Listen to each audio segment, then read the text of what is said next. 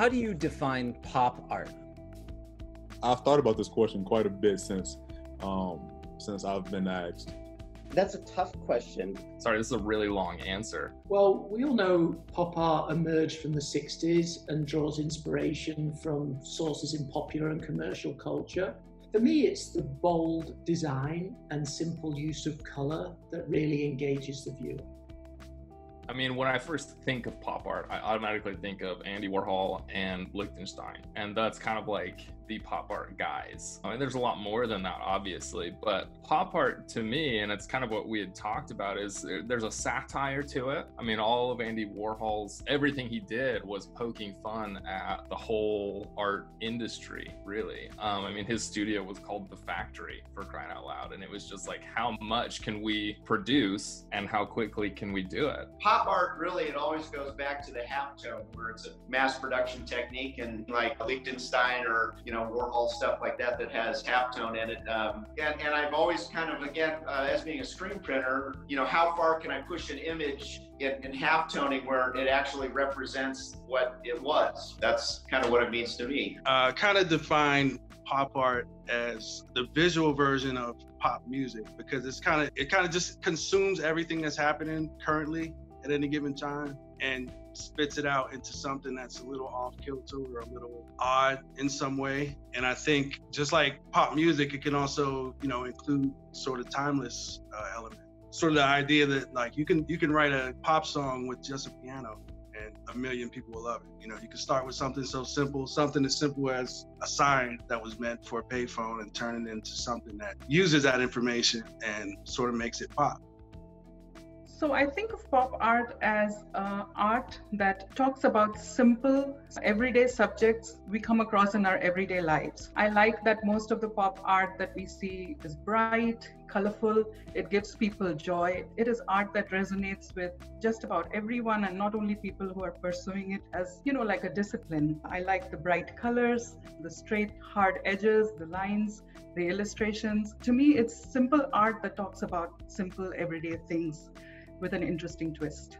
That being said, I did glance at the definition of pop art before going into this, unfortunately. So I know that the definition said, it's kind of played on popular culture and plays off commercials or large commercial work. When I hear pop art, I think bright, I think vibrant. Sometimes I think mockery of different large brands. And sometimes it even makes me think where it did originate back in the 50s and 60s and some of those older artists and everything.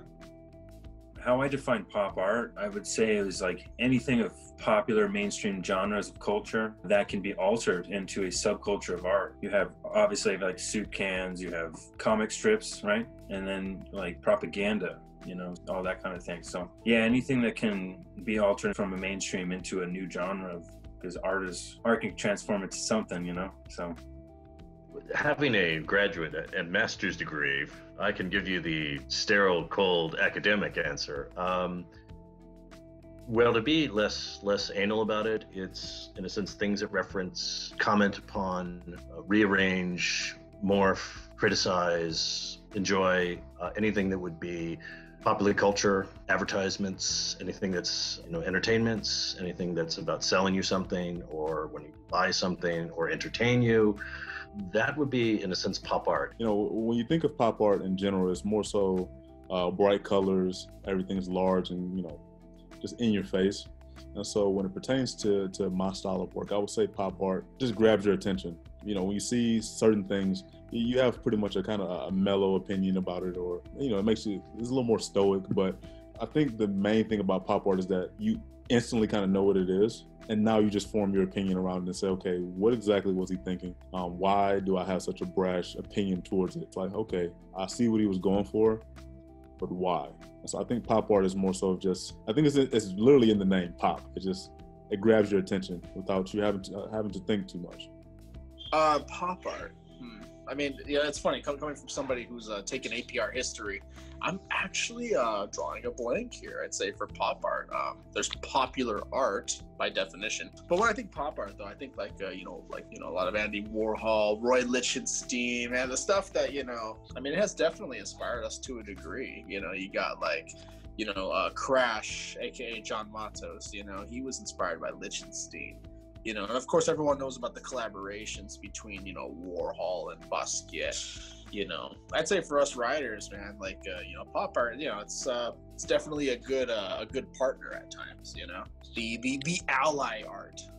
You know, pop art to me it's bold, it's expressive, it's to the point. You can play with it. You know what I mean? You can be on the fun side of things. You can be imaginative. You know, it has a little bit of familiarity to it. You know what I mean? There's some elements that people will be able to pick up on it and be like, hey, I resonate with what's going on in that picture. Or just it can be a little emblem, or just a little glimpse into something that people are just familiar with. I think pop art is digestible, it's like easily recognizable, and then it's consumable by the masses. So whether that be like a culture, a region, an era, or a time that somebody exists in, like it's understood by a huge group of people. It's like a shared kind of value or aesthetic or moment in history or impact.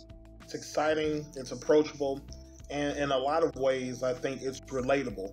The simplest line drawings, anyone is able to access it from any kind of level. I think a lot of times people feel scared of art because they feel as if they don't understand it, or that they can't access it in a way that they hear other people or influencers talking about it.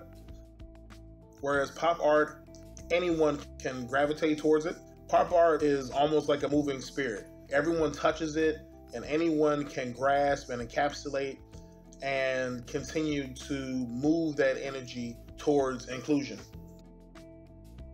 Oh, geez. I feel like pop art is sort of like pop art like refutes elitism by using popular, everyday, mass-produced objects. I feel like initially it was like almost a defiance, trying to change what was considered art. They're almost like the punk rockers of art, right? Like these are pieces that are almost like in your face, bold, creative. The colors pop, the sharp black lines and stuff like that. Take the mundane. You want to turn it into something fantastical and radical. Then all of a sudden you've got this piece that's pop. I would define pop art as a unique twist or a personal twist on something that's familiar. And so what I mean by that is I take pop art to mean popular art, right? Something that's in the ether, most people know about it, that's why it's popular. But then on the other hand, I also think of pop art, I think of bold, vivid, bright, really sort of vivid color palettes that kind of send a message, almost comic book-esque. That's like the first thing that I think of. That's how I would define pop art. So for me, pop art is something that influences me. Most of the work that I do is influenced by something that I've seen visually. So for me, pop art can be borrowed from any type of genre.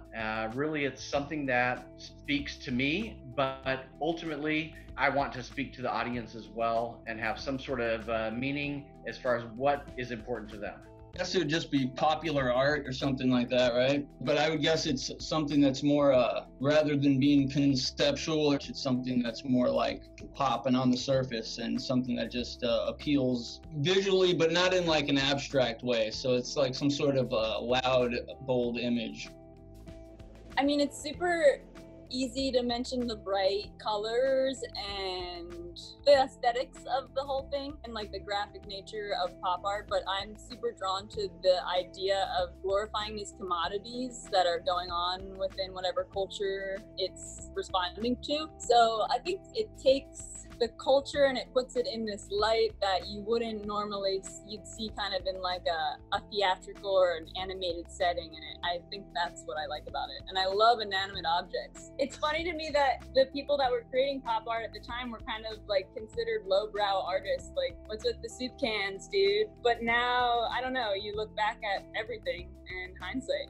I would define pop art with work that used familiar imagery, have a certain amount of playfulness, an interactive relationship or reflectiveness with contemporary culture. For me, it's what it sounds like. It's something that you see, and if you ask somebody around the corner, somebody else may have seen it. Something that's popular, something that catches your eyes, something that's fluid, that it's so catchy that sometimes you wish you could have made it yourself. I define pop art as an aggressive and an emblematic style, first of all. Somehow connects popular culture through colors and emblematic themes. The performance of the artist through this style for me is someone who is connected to reality and surroundings. That's how I define pop art. I just think bold colors, bold British typography, bold images, a throwback or whatnot to a product or something. You know what I mean? People have a different way. People want to always familiarize yourself with the pop art that's always been out there. And I tend to want to like play around with it more. I mean, take it a little bit further, like something you haven't seen. You still have a little bit of couple of elements into it, but just put my own twist onto it. I define pop art as, it's pretty basic. It's just like it's popular culture, like iconic imagery of like American. I use a lot of American pop culture, but obviously there's every culture has their pop images, and I think it's brightly vivid colors and then just pop culture images. And I like to throw like a clever kind of wit and kind of a funniness sometimes into them. So that's kind of what it is for me. For me, back in the day, pop art was popular culture, but I think nowadays it's more of a commentary. It's like making a statement about something that you feel strongly about, or a lot of times I think pop art is meant to be funny, but it seems like nowadays it's more political or sarcastic. My pop art personally is fun. And so I think it's basically making a comment about something without actually using words. And the imagery, you can kind of just take from it what you feel like is what the artist is saying. I try not to put too much of what I'm feeling in my definition, because to me, it's whatever the viewer sees in it.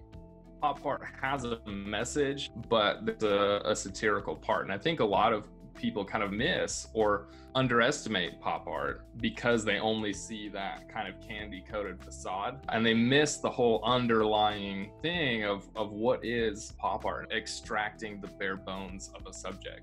I define pop art as anything that just takes reference or influence from pop culture. That's the short definition of it, but I think what pop culture is something that's constantly evolving. It's something that meant one thing 30, 50 years ago, and that's completely changed nowadays. Especially we used to have really only music and movies to kind of pull influence from. Now we have the influence of social media, 24-hour news cycle. There's just a lot of different things that are constantly being fed to the majority of people, which in my view, I think that is pop culture. A lot of people now have different things to draw from. So it's really expanded the genre into something that, I don't think people really would have guessed that this is where the medium would have gotten to.